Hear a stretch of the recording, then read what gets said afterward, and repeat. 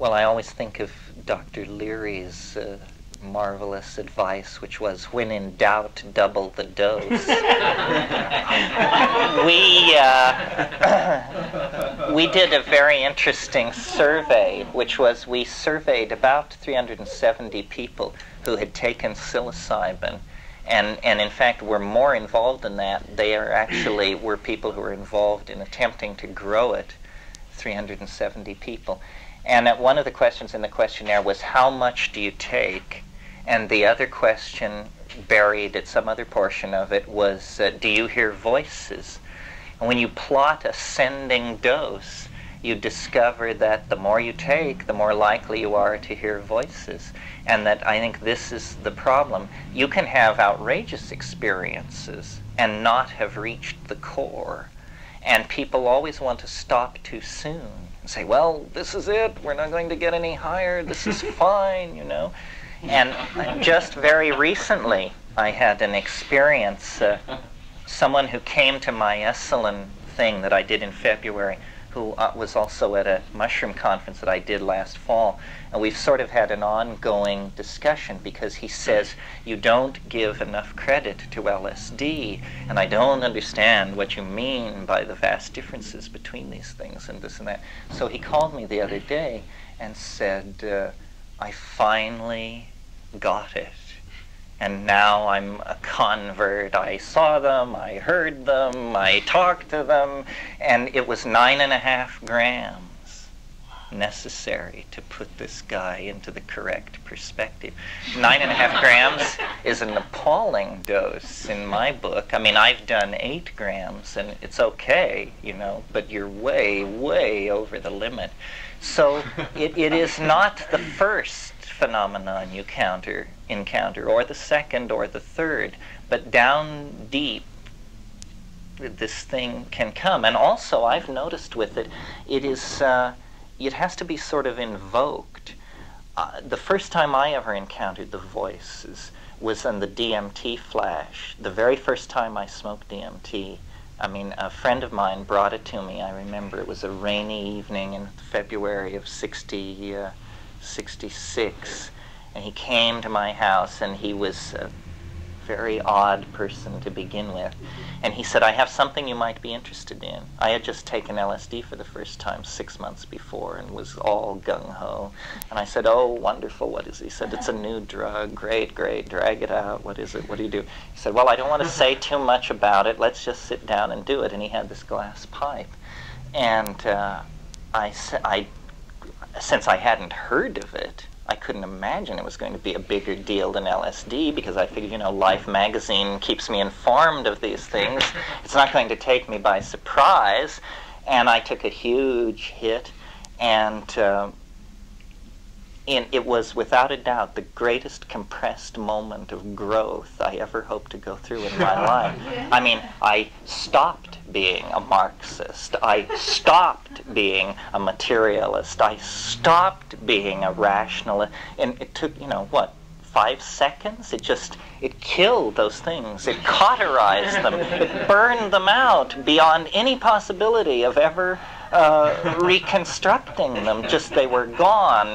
The evidence was too overwhelming, you know. And when I came down, I said, I can't believe it. And that was all I could say for about 20 minutes. It was like ideological shock. I said, I can't believe it. I cannot believe it. I just can't believe it. I said, well, keep doing it. You'll believe it. But the truth was, I could believe it. I couldn't stop believing it. And yet I had not been prepared. I had not thought that magic ruled the world from top to bottom, side to side, atom to atom, from first to last. It had just not been in my conception to conceive of that. But that's a very violent way to contact the Logos. What I notice on mushrooms is I come into the place where the potential exists, and I can recognize it. It's when the hallucinations have made the transition from geometric to visionary. You say, aha, now we're getting close to the place. And then I call them, and and I think elf calling is actually a tradition in certain cultures. You set your mind in a certain way, and then you say, you know, I'm here. Come in, little green men. Come in, little green men. And it begins like a self-driven thought, a thing. It's far away. It's like the tinkling of bells. It's the elf caravan. It's coming closer and closer. Say, here I am, come in, come in.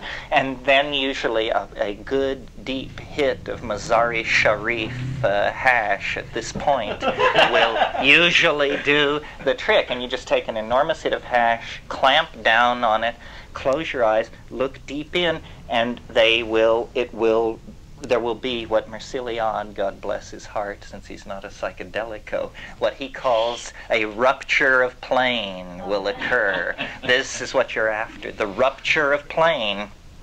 It means that you pass through a membrane of some sort, and you're in a place.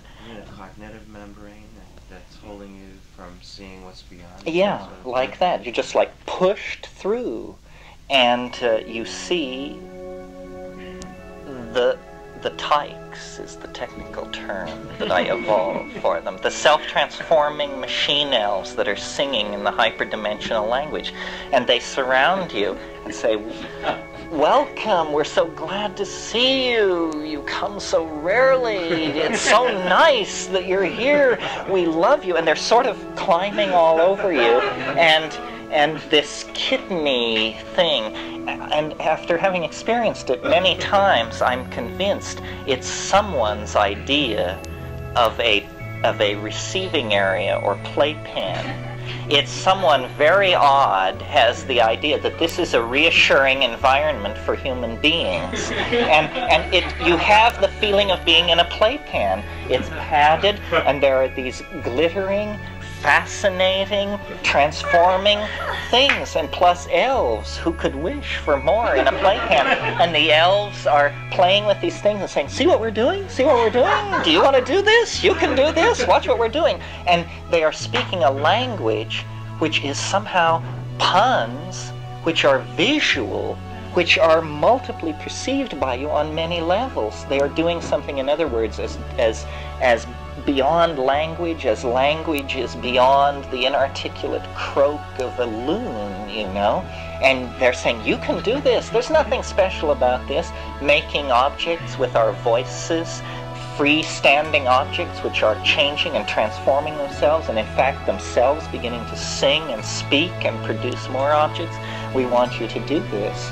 And because it will make you happy, because you will feel good. Isn't this a riot? Have you ever felt better in your life? And then, you know, the sinking back, the fading out, and they always, the final farewell, they sing, Deja Vu.